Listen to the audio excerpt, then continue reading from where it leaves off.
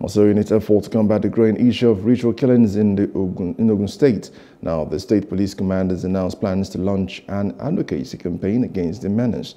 The State Commissioner of Police, Abiodun Alamuzu, disclosed these while speaking to newsmen in Abeokuta, the state capital. Alamuzu urged parents to guard their children away from engaging in such vices, stressing that the police will not tolerate any form of criminal behavior.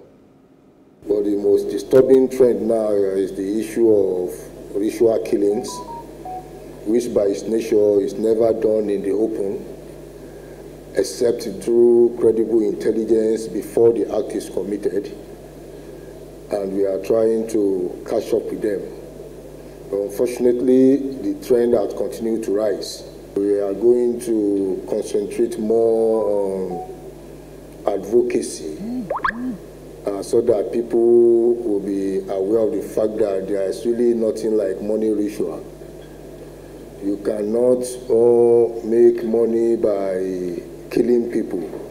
It's an age-long myth that has been proved to be a total fallacy. There's really nothing like that. It's actually in the bid to discharge these youths that are bent on making this hard-earned money, that they charge them to bring things that they expect that they will not be able to provide, like asking them for woman head and all those stuff. By the end of the day, in their desperation, they go out for it, but then there is really nothing like money-making ritual.